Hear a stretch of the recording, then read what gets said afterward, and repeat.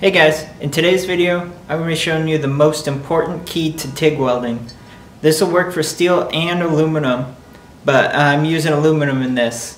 I'm also going to show you two of the most common mistakes that people make, and I'll show them side by side so you can see the difference. Here I'm just waiting for the puddle to drop into the root of the joint. This is 3/16 inch material, so I have the pedal pin to 220 amps to start off with. Notice how I back into the end of my last weld to make sure it soaks up the end point and any possible crater or crack that got left behind there.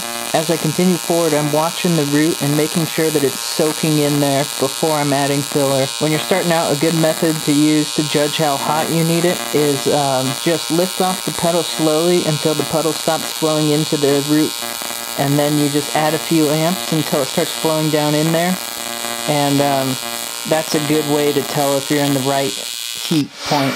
You can see the weld looks good, there's even spacing, even bead width. When you get all your details right, it becomes very easy to get a good looking weld on aluminum.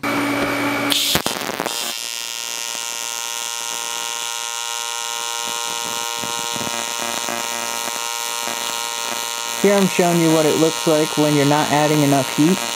So I'm going to pause it here. Okay, so on the right is the weld with not enough heat, and on the left is the last weld with the right amount of heat. You can see how on the left how it's flowing smoothly in the root, and I don't have to fight the puddle as I move. On the right you can see how the puddle is bridging over the root and leaving like a half moon shape. That means you're not getting root penetration, it's actually just bridging across.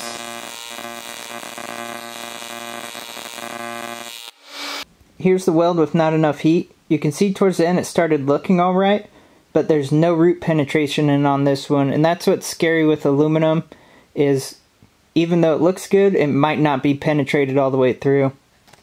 On this one I'm showing what a long arc looks like and sounds like. Now I'm going to put the long arc on the right, and on the left is the normal one with the tight arc and the right heat. The arc length is probably about 3/8 to half an inch. It doesn't look like it, but it was.